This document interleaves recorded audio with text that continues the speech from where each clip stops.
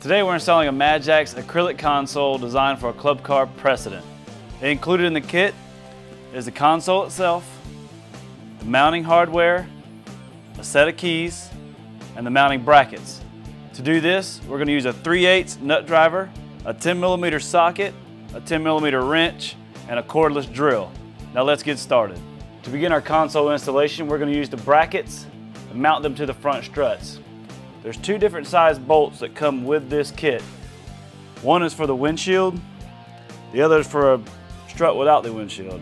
Since our cart doesn't have a windshield, we're going to use the smaller of the two bolts. We're going to use the existing factory hole and insert it through the top hole of our bracket.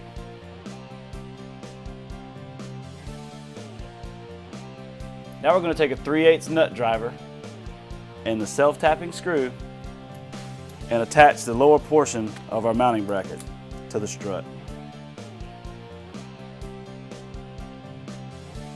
We're going to repeat this process on the driver's side.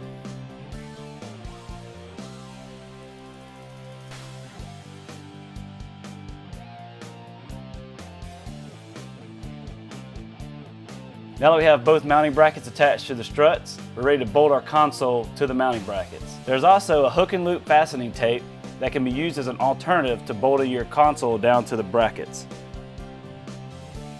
Now we're going to attach our console to our mounting brackets. There's a hole inside of each one of the cup holders that attaches to the mounting brackets with a 20mm bolt supplied in your kit.